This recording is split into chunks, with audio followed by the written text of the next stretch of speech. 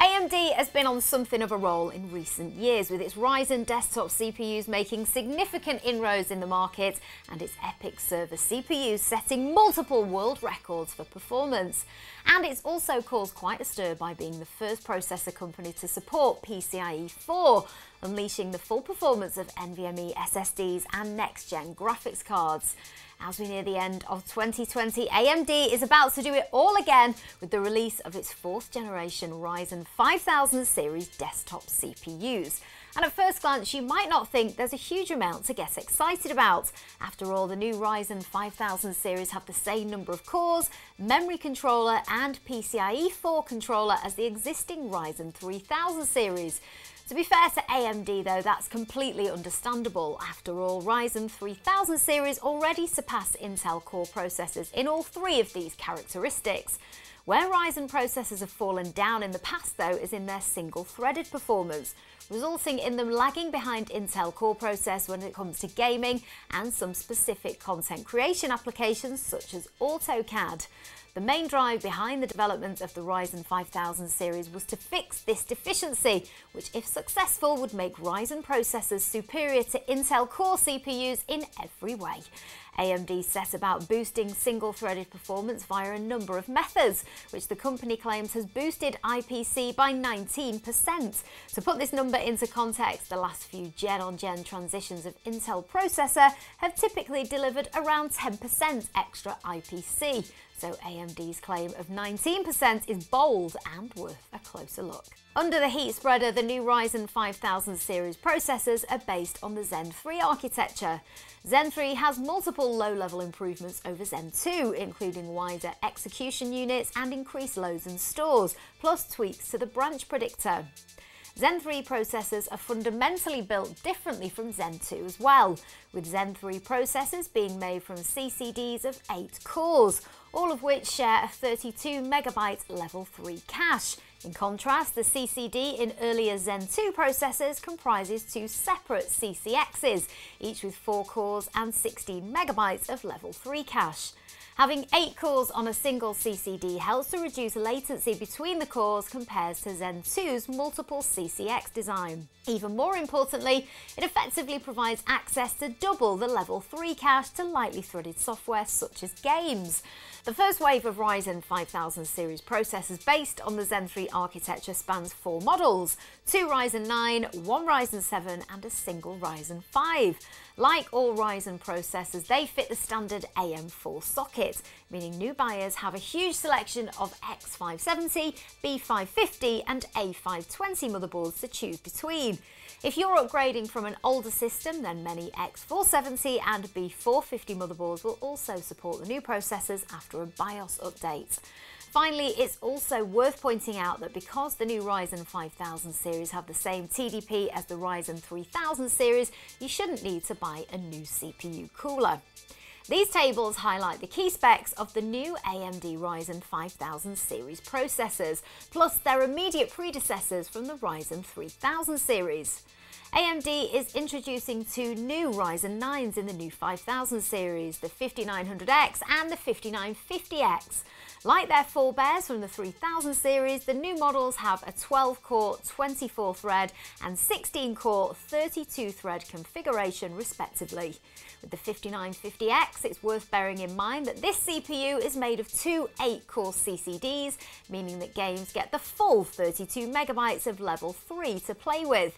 In contrast, despite the older 3950X having the same total amount of level 3 cache, because it's made up of 4 4-core CCXs, games only have access to 16 MB of cache. There's only one Ryzen 7 in the 5000 series to start with.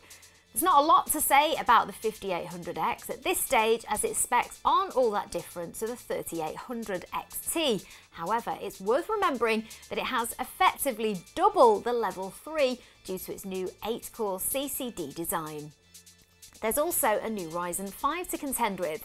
Like the other Ryzen 5000s, it also has a larger effective level 3 cache for games to play with. The 5600X also has a significantly faster boost clock, which should help its gaming credentials. We put all the AMD Ryzen and comparable Intel Core CPUs through their paces, not only against each other, but some of their predecessors too. To make the comparison as fair as possible, all the systems were tested in a very similar configuration, with the same cooler, graphics card and same amount of RAM. The only significant difference between the two test platforms was that the Intel rig was armed with a PCIe 3 SSD, while we equipped the AMD rig with a faster PCIe 4 SSD. All the testing was conducted in Windows 10 Home with the latest drivers and BIOSes. Cinebench R20 is based on the popular modelling, animation and rendering application Cinema 4D, and this test renders a complex scene on a single thread. And whilst you'd never deliberately choose to only render on a single thread, this is an interesting test as it reveals the single core performance difference between the various CPU architectures.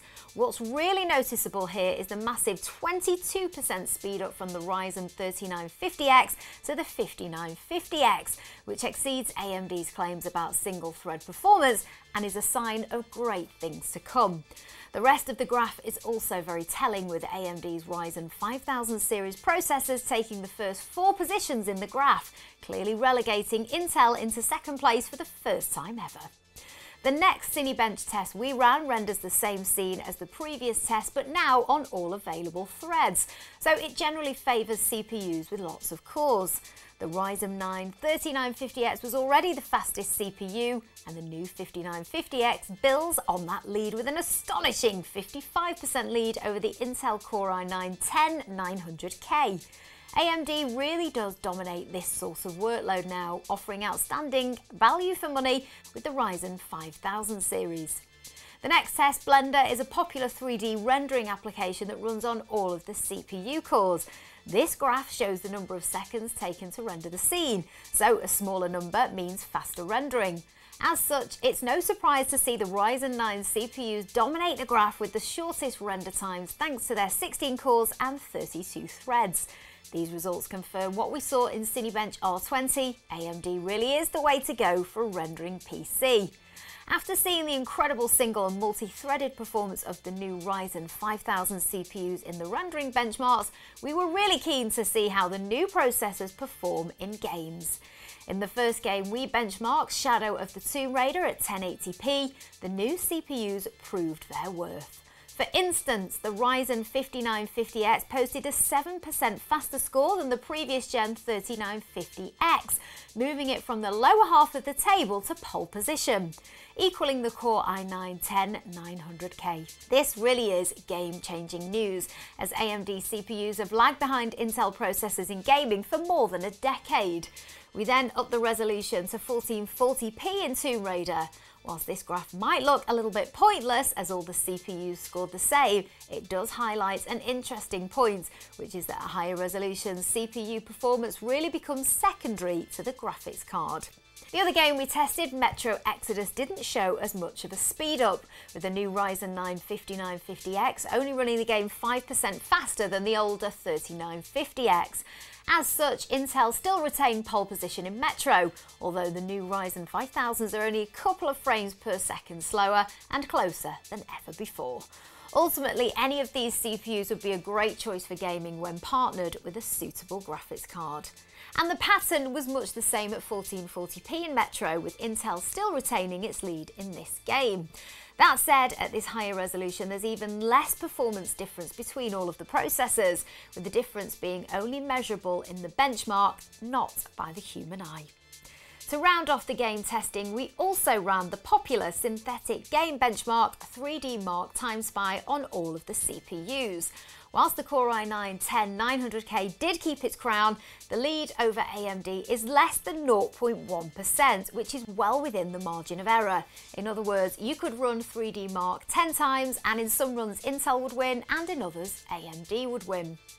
The next test, W prime, is a synthetic maths test benchmark that calculates square roots using a recursive call of Newton's method for estimating functions on all available threads. And as such, it's no surprise to see the Ryzen 9 CPUs dominate the graph with the shortest calculation times thanks to their 16 cores and 32 threads. This pattern was repeated down the graph with every new Ryzen 5000 series CPUs beating the equivalent Intel Core processor. The image editing test in CPC Realbench edits a sequence of photos in GIMP and generally runs fastest on CPUs with a high IPC and high frequency. Intel still managed to retain its crown in this test, although AMD has narrowed the gap to just 3%. This means Intel's win is a bit of a hollow victory, as 3% is far too small a performance difference for a human to spot. The second test in CPC Realbench encodes a video into H.264 using Handbrake and normally runs best on CPUs with lots of cores and threads. Unsurprisingly, the Ryzen 9s dominate this graph with incredible performance across the board. For instance, the Ryzen 9 3950X already had a 28% performance lead over the Core i9 10900K, which the new 5950X further extended to 37%. Further down the stack, AMD's new Ryzen 5000s continued to beat up the equivalent Intel processor. The multitasking test in Realbench runs several applications in parallel, so it's not only very processor intensive, but it also runs better on systems with fast memory. AMD processors took the top 4 places with the Ryzen 9 5950X in pole position. The new Ryzen 5000s have the same TDP as their Ryzen 3000 predecessors, so it's not surprising that there's very little difference in power consumption between the two. The real takeaway though from this data is that AMD's new Ryzen 5000s are not only faster than Intel Core processors in most games and applications, they also consume less power and so are much more power efficient. And whilst the difference won't result in a significant saving on your electricity bill, it does mean the Ryzen PCs can be cooler and quieter, which is a definite plus. AMD's first generation Ryzen processors launched in 2017 and marked the first time in over a decade that there was serious competition in the CPU market. And whilst the initial Ryzen processors lagged behind Intel's in several key areas, principally gaming, over the following years AMD built on that good start and refined Ryzen further. With the launch of the 4th generation Ryzen 5000 series, AMD has made massive improvements in single-threaded performance. In real-world terms, this means that in many lightly threaded workloads, such as games, Ryzen processors are just as fast and sometimes even faster than Intel Core CPUs. This marks a real sea change for the PC, as for years gaming has been Intel's domain, with the clear guidance being that if you wanted the best gaming PC, buy Intel. Ryzen 5000 changes all of that. Not only did these AMD processors match or beat Intel Core CPUs at gaming, they also far exceed Intel when it comes to heavily multi-threaded workloads such as 3D rendering and video encoding. What's more, Ryzen 5000 manages to do all of that whilst consuming less power than Intel and doesn't necessarily require a new motherboard either.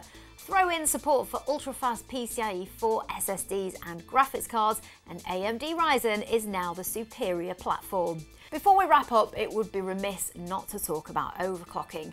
Modern AMD and Intel processors have such aggressive turbo clocks that in many situations it's just not worth overclocking anymore.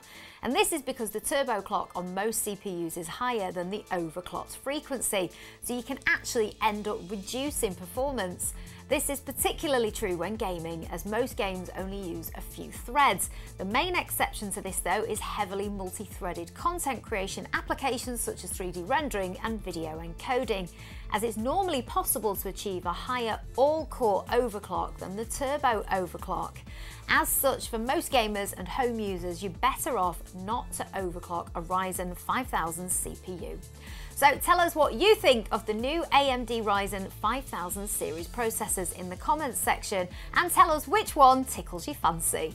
The 4 new CPUs and associated motherboards, RAM and coolers are all available to order at scan.co.uk, or alternatively our award-winning 3XS systems team can build you an awesome new Ryzen powered PC.